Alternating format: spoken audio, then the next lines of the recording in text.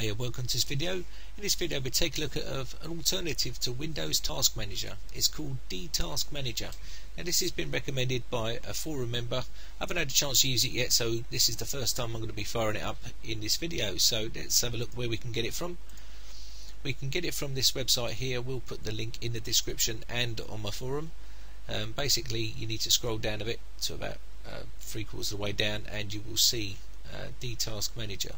Okay, so it says it works with up to Windows Vista. We're going to be trying to do it on Windows 7, see if there's any problems. It's only 100 KB, so let's have a little look at the program itself. So I've already downloaded it, and here it is here. Just click on that there. It's a tiny little program, as you can see. Pretty much similar to Windows, but it's got a few other things on it that you can do that Windows doesn't do.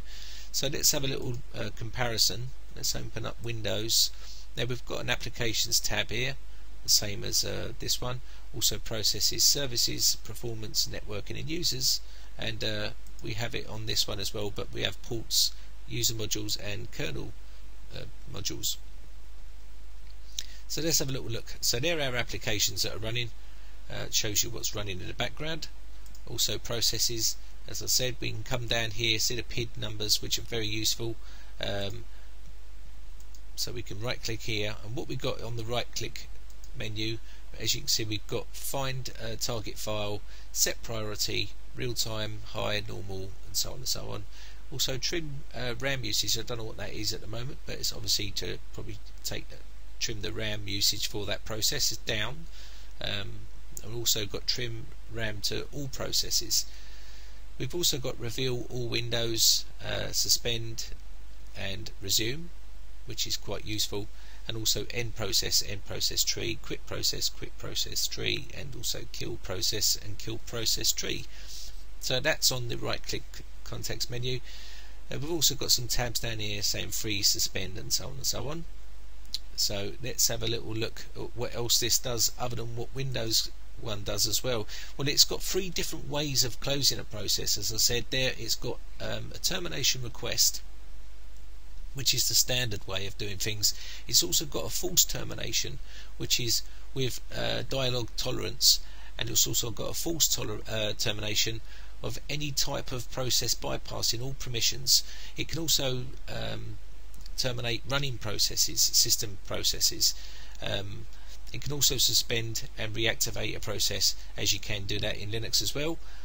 So that's pretty much, and also another thing it can do is block deleting of processes, so you can highlight the whole lot of them there and delete the whole lot in one fell swoop, or end process I should say, not delete, I should say kill process or end process, and it will do them all in one fell swoop, which is quite useful for viruses, getting rid of viruses if they're all running there.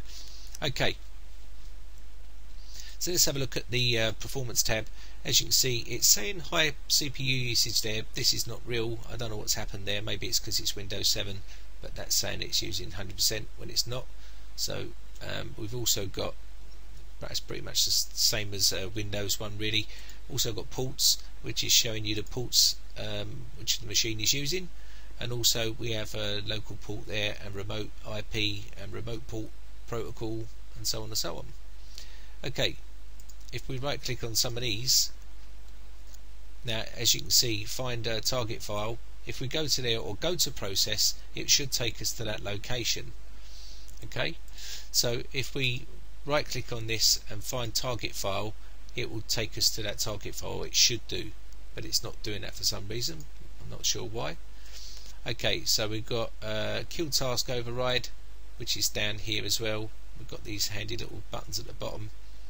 Okay, this is just taking me to this window. It's not taking me to the actual file that I wanted that program to use, which it does in Windows. So I wonder if that's a little fault with the program. I'll have to have a little look at that.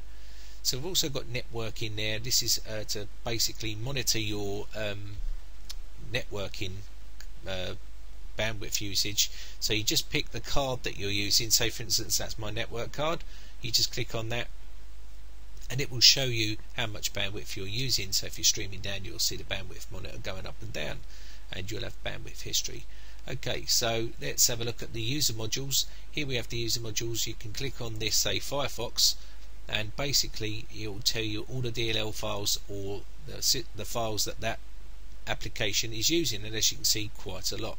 So if we click on one of these now, we can either freeze this one, which is like a pausing button, it will freeze it, find the target file, and also view by module. So let's see what that does. So target file opens up that folder, and also view by modules, and this will open up the modules, and it will tell you where that file is located. As you can see, tells you the size of it and the path. So now we have the path of the file.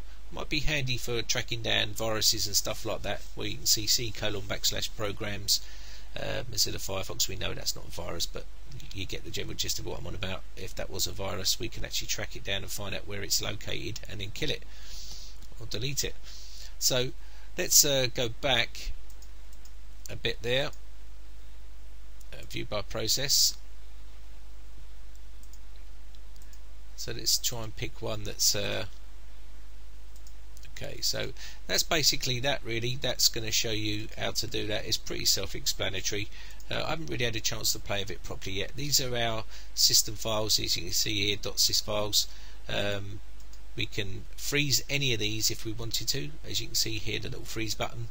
Also, there's no right click context menu on here, but it does tell you the location of these files. So if you've got an inkling that one of them was a virus, or it's been of some sort, or a Trojan or malware or something like that, you can actually locate it and it will show you where it is. We can actually delete it. Hopefully I will have another video showing you how useful and how good this program is, and how it fares, and if it fails, then obviously you'll see it with your own fair eyes.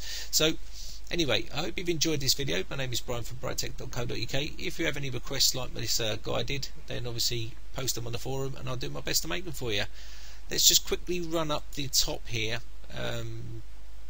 As you can see, run task there. We've also got options to make this a default. I forgot to mention that you can actually use this rather than the Windows one if you want to.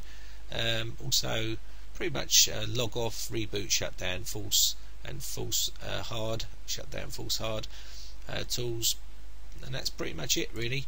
So I hope you enjoyed this video. As I said, my name is Brian from Britec.co.uk. If you enjoyed this video, please subscribe to my channel. Also head over to the forum and become part of the community and help out and post some tutorials over there. So